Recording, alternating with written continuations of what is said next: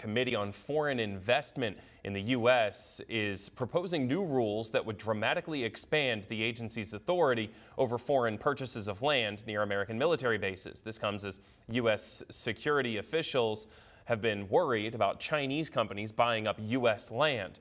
The new rules would push some out to at least 100 miles from bases instead of just 1 mile. We must ensure that CFIUS resources are focused on identifying and stopping investments dangerous to our national security, especially by the CCP.